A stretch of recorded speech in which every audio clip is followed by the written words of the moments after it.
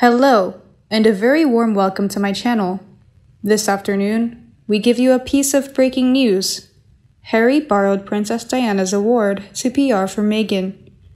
Yesterday, Prince Harry apologized for endemic racism after Meghan Markle told him their generation hasn't done enough to right the wrongs of the past, as he presented Princess Diana's award on his late mother's 59th birthday. The Duke of Sussex paid tribute to young people working to make a change across the world as he presented a Princess Diana award via a video message. Oh my gosh, using his mother again. How embarrassing is this getting?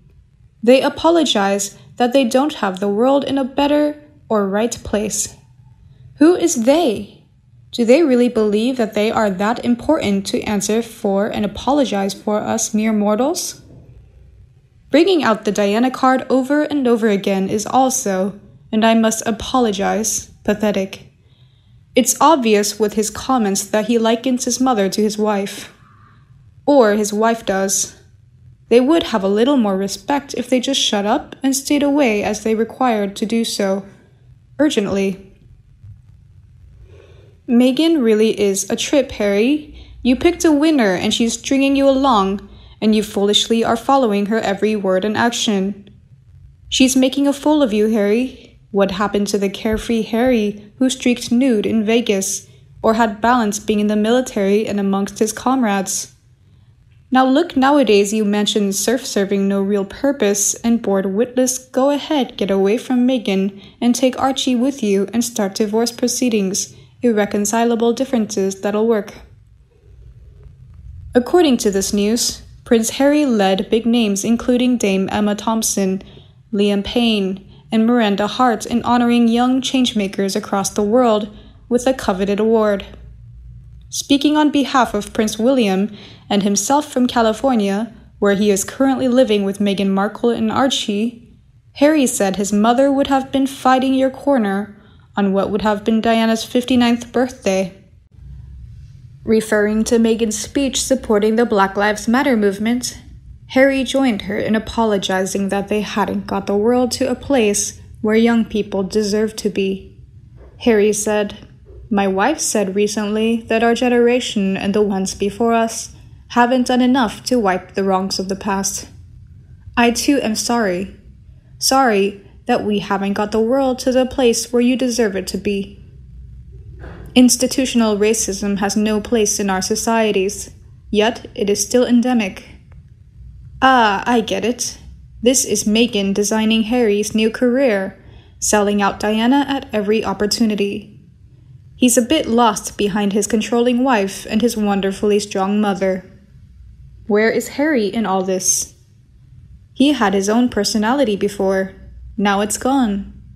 Selling his mother's memory out of every opportunity at the behest of his wife, who writes his speeches and mentors him on how to present to an audience. Get a grip, Harry. People liked you for yourself. Nobody likes the shadow of a person he has become. Harry had so much more to offer than Diana's legacy and Meghan's greed. He should be making his own legacy. William must be so put out by his continuous reference to his mother. Clearly, he has no humility, yet no reason to be so full of himself the way he is. All he does is deliver one sermon after another, yet there is no real action.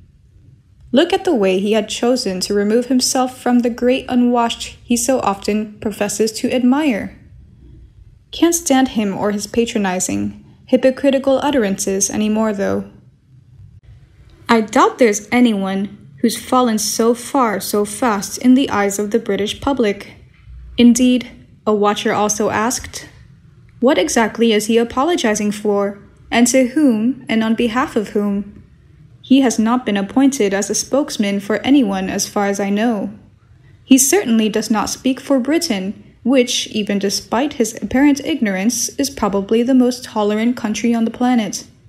Yes, we have our faults, but his willingness to take this stance when he is actually living in a country with an appalling record smacks of interference from his spouse or others. And Harry's wife doesn't know what she's talking about. For half a century, we have had countless programs to help people overcome the effects of past discrimination. Set-asides, affirmative action quotas, etc., trying to make a positive difference, not because we are responsible for events in the past, but because it seemed to be the fair and right thing to do. Now, it sounds like Harry's wife thinks all that was a mistake. And yet, here she was, a mediocre actress at best, able to have an acting job on a cable TV series for many years. A lot of income for a woman of her age. And that speaks to her former school. The gestures, the tone. OMG, she was fortunate to be an American and have the employment opportunities she had. I will not apologize for the sins of our ancestors, and neither should he. We are not responsible. What we should do is learn from the past, not apologize for it, and make a real effort to stamp it out in here and now. Using Diana every chance he can. He's a disgrace to his country and to the army, to his family, and to keep abusing his mother's death to gain brownie points or to get sympathy and empathy is rather low. Back to yesterday. Established in memory of Diana, Princess of Wales, the award is given out by the charity of the same name, and has the support of both her sons, the Duke of Cambridge and the Duke of Sussex, on what would have been Princess Diana's 59th birthday. The first virtual ceremony for the Diana Award took place last afternoon on the Diana Award YouTube channel. The recipients of the award have this year demonstrated their ability to inspire and mobilize their own generation to serve their communities through campaigning, volunteering, fundraising, fighting injustice, or overcoming extreme life challenges. Although their causes and backgrounds are varied, what they all have in common is that they are changing their communities and the world. Meanwhile, many fans also slammed Harry. One said, "I find it offensive that he and his wife are telling us we have to do more to put things right. Well, we have, by not repeating the past. And their message is best put before countries other than the UK. Markle understands nothing of our history. She is a typical American who thinks every English-speaking country is the same as theirs. She's also forgetting who was instrumental in abolishing the slave trade." A fan also agrees and said, "He's so offensive. He really doesn't know when to shut his mouth. If this is such a racist country, how is it so many Black, Asian, and minority ethnic people are successful business people, actors, doctors, politicians, soldiers, and so many other careers? Do you idiots ever stop and think it would be a very different story if the oppression was true?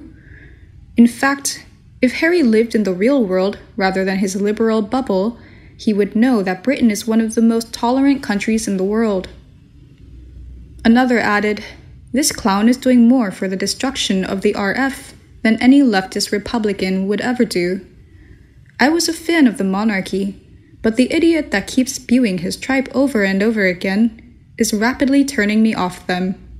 No one cares what you think. You held a regular job in the army, where you made approximately $35,000 per year for about 10 years. Since then, you have morphed into this leech that certainly doesn't speak for me or anyone I know. I don't know anyone who is remotely interested in this fool or what he has to say. Go and complete your mission to live a private life and leave us all in peace." Skip to this news. We give you a piece of hot news we just received.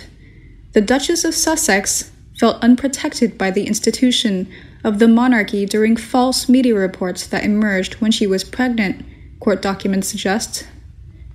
The papers come as part of Meghan's legal action against the publisher of the Mail on Sunday and Mail Online with regards to the publication of extracts of a letter she sent to her father, Thomas Markle, in 2018.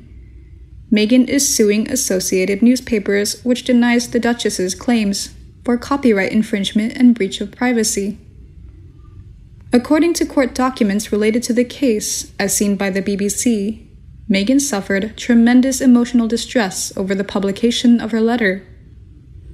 The papers state, the claimant had become the subject of a large number of false and damaging articles by the UK tabloid media, specifically by the defendant, which caused tremendous emotional distress and damage to her mental health.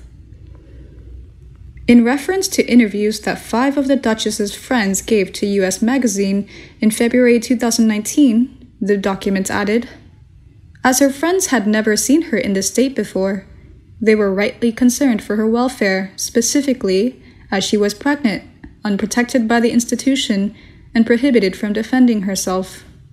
The BBC reports that the papers also reveal that Meghan's legal team defended the cost to the taxpayer of her wedding to the Duke of Sussex in May 2018. The Duchess's lawyers allegedly state that the royal wedding generated €1 billion in tourism revenue, thus far outweighing the cost to the taxpayer. A preliminary hearing regarding Meghan's case was held in May, during which the judge dismissed claims that Associated Newspapers deliberately stirred up problems between Meghan and her father, and that it had an agenda against her. Justice Warby said those claims should not form part of her case at this stage, because they were irrelevant to her claim for damages over alleged misuse of private information, copyright infringement, and the breach of the Data Protection Act.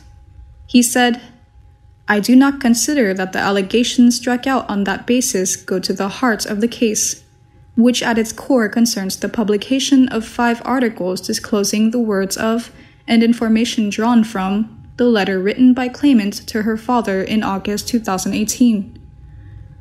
Our video duration has ended. We will discuss this news in more depth in the next video. Subscribe to my channel if you are watching this video for the first time. Also, do not forget to like and share it with anyone you want. Now, goodbye and see you in the next videos. The technology era is booming. People are holding hands on smartphones, so Meghan is urging Harry PR for her in order to take Meghan to new heights. Meghan was originally like a toddler in Hollywood, but she herself fantasized that she was a professional actor and wanted to let everyone bow their heads and begged her to teach. Oh my ghost, big laugh.